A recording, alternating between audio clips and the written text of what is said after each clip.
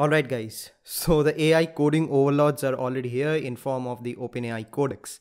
So OpenAI Codex is basically a machine learning model which is a specialized version of their GPT-3 model which was great at predicting text. Like you give it a prompt and it will predict what comes after it. And Codex is a coding specialized version of that model, so it will basically generate code. So you will say something and it will generate code. So we will today play around with it a bit and let's talk about it. All right, let's get started. So this is the Codex JavaScript playground, and here we can tell Codex what to do and it will write JavaScript code and it will show it in this window here. So let me give you an example. So let's say show 0 on the screen.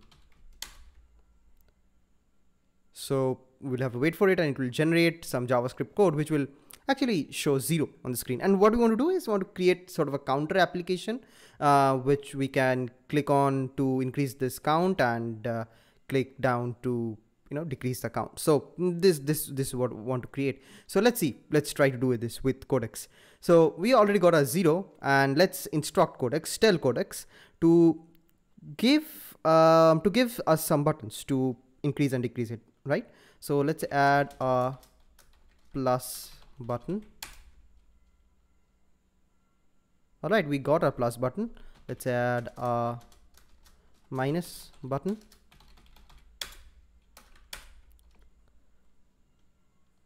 All right, cool.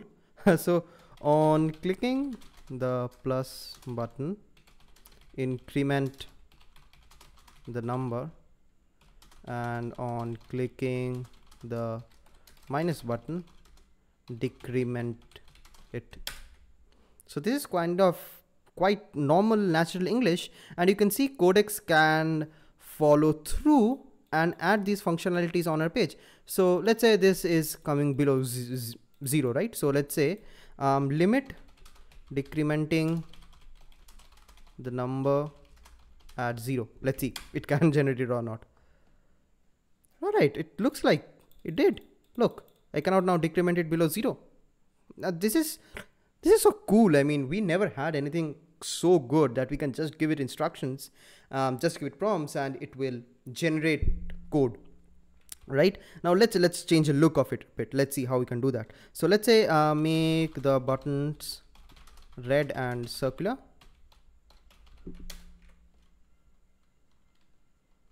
Make the buttons borders go away. The buttons don't look good right now. Go away. Let's say make the button text color white and give it uniform height and width. Let's see it can do it or not. It actually did. It gave it 50 px height and width. So let's say make the text inside the button bold.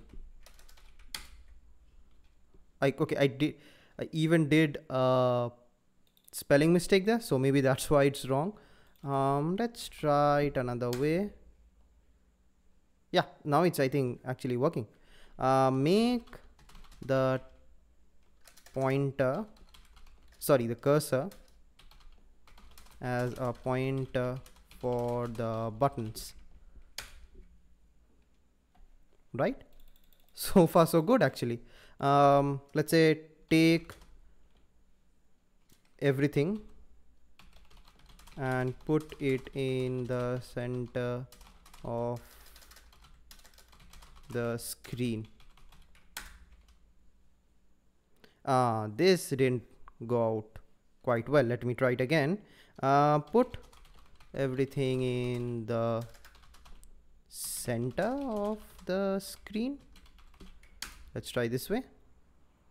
Okay, kind of it succeeded, but not well. I wanted it around here at the center. Actually, I tried this before recording the video, something similar, and it worked out actually. Okay, let's say make the text make the number look larger. Now notice that I didn't give it any specific height and width.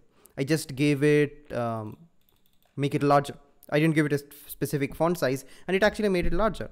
Let's say I want to change the font size now. So make the font Roboto, not the font size, I mean the font style. So I guess it will work. Yeah, it's Roboto now. And let's say give some margin around the buttons. Give some margin around the buttons. Cool. And again, look, I didn't give it the exact margin. I just said give some margin, and it gave kind of natural looking margin. So this is so good when it comes to this AI algorithm, this AI model, that it can take these intangibles and put it into solid code. Now we actually have this increment and decrement functionality, kind of a counter, without writing any code. Okay, let's try something a bit more complex. Put the buttons on each side of the number. Let's see it is able to do it or not. It did, but you know, obviously we don't want it to go absolutely at the right or the left. So obviously this model still is not as good as humans, even though it has seen like all of the code, all of the open source code written out there. So it's kind of good, guys. I mean, look, all this code, even you might say the code is bad, we will write it actually in CSS or whatever, but this is just the first generation and it's already quite good. You are giving instructions and it's writing decent code.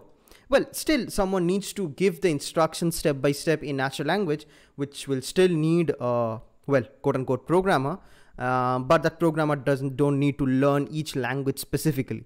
It just needs to have the sense of algorithms or the sense of how the program should work. That's it. He doesn't need to know about the tool specifically. I mean, long term, not right now. Not right now. The code is, I don't think, is production ready in all cases. So it's kind of good. Now let's talk about this model a little bit. So you see, when you're using the API that OpenAI provides, the Codex API, the thing is, the way to get a good prompt out of it is actually give it a good text out of it, is actually giving it a good prompt. So remember, Codex is a text, or GPT-3 or Codex, all these, the models in this family are text prediction models. So you have to give the prompt in such a way that that the code you want comes out naturally. So let's say this is a prompt I've given, create a yellow button that says hello world. Now let's just give this prompt in this playground. So this playground is where you can just give it a prompt, give Codex or any GPT-3 model a prompt, and it will give you the output. Now see, if I say send here, it creates some Python code. I don't know what it does. It's not really what we want.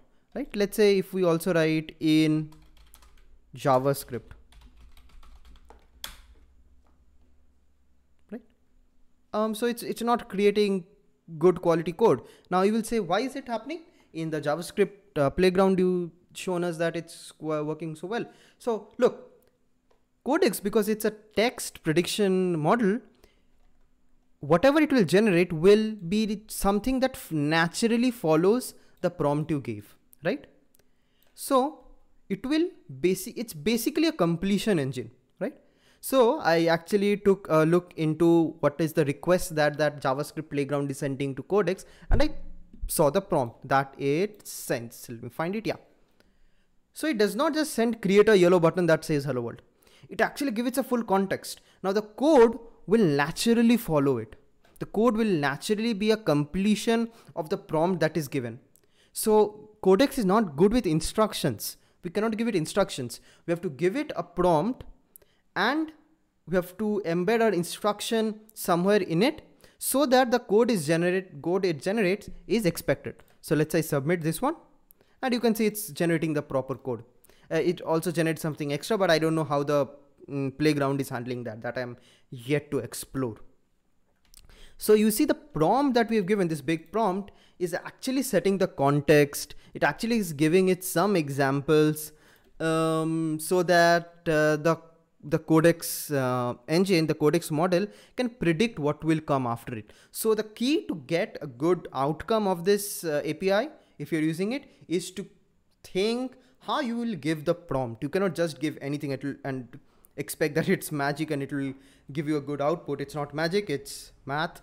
So you have to give it a good prompt so that it generates code, the code that you want. Let me show you one more example if I have it. So let's say I do this, convert the following code to Python. It just adds add, subtract, multiply, because this is how, after seeing function add, this is how you will generally think the next part of it will go. Not you, I mean a machine may think that the next part will go, that after add function there will be a subtract function, a multiply function, and divide function, right? Because the prompt is not good enough. The prompt, we cannot give it like this. The prompt is actually like this. Let me remove this. Right, yeah. So the prompt should be like, this is the JavaScript code to add two numbers. The Python code for the same is as follows. Now the Python code will follow it naturally, and that's why, right? And you can see the above code is Python code. So it generates some junk comments too, but it actually gives us the right output that we want. So if you're using this, craft your prompts better to get good output of. Also, you know, there are few facilities to fine tune these models actually. So you can give your own data set, your own text prompts, and the model will learn from it and it will create a fine-tuned model. So if you have some organization, internal organization code, you can actually give that code and those prompts to the Codex and fine-tune it. And that will create a fine-tuned model specifically for your organization, and that's really good. That's all we want, right? So Codex is also, all these models is also capable of few short learning. Now please don't ask me to explain the internals of these deep learning stuff, because I really don't know a lot about it. Now the main question is, why is OpenAI Codex useful, or which cases it might be useful? So the plain and simple use case is code completion, right? And GitHub Copilot is out there doing that. Also, like the founder of OpenAI in the Lex Fridman podcast was talking about it, that it can be a really good application in case of digital assistants like Siri or Google Assistant, because look, if all the applications take in text commands, then Codex can generate those text commands from your natural language. So you can talk to Codex and it will generate the commands for applications, and you can probably control all of your phone from it in much greater level than we do today. Now another major use case that I was thinking is showing your data to Codex and asking questions on it. Kind of like SQL generation, I think, but I don't think that use case is quite ready yet in this format, because we have to send the data, or at least the metadata of all the tables to Codex in each call, and I don't think that's quite realistic. Maybe there will be some ways to fine tune it and achieve this, but I'm really not sure in that case. Well, the main question that ends in everybody's mind, that will it take away our jobs? The thing is, guys, frankly, no one knows. We cannot predict it. We cannot predict these things actually. Some people say it will, some people say it won't. I mean, I don't know. I don't think most people actually does, but the certain thing is that it will be a big change about in the way we interact with computers, and it will change a lot of things, and that change will be good or bad for us, that only the future will tell. Because see guys, uncertainty has always been the norm of this world. Predictability is special.